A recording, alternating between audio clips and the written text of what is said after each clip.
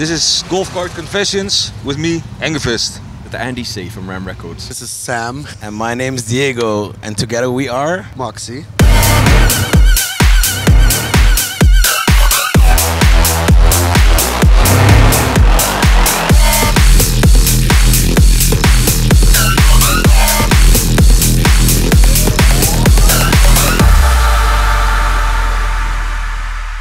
What is the first movie that really scared you? Well, if I'm going to be as a kid, it would have been Jaws without a doubt. Sure. But then I think watching The Exorcist when you're 9 was pretty... Who let you watch The Exorcist when you were 9? yeah, you know, met my sister, have you?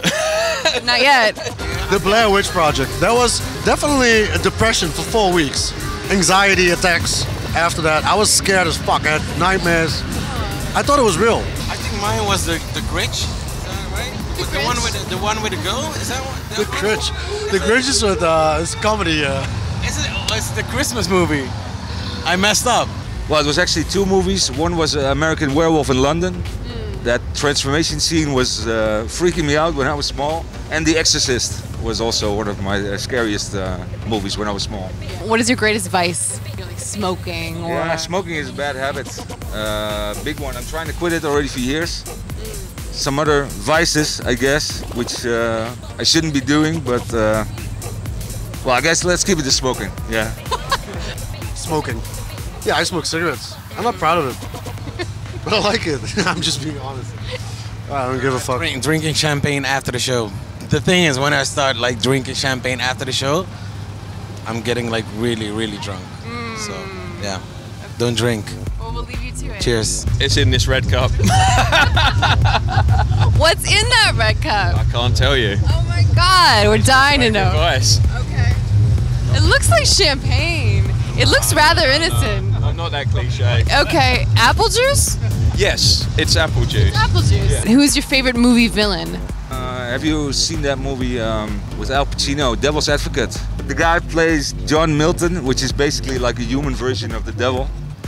And this is like, his part is so badass.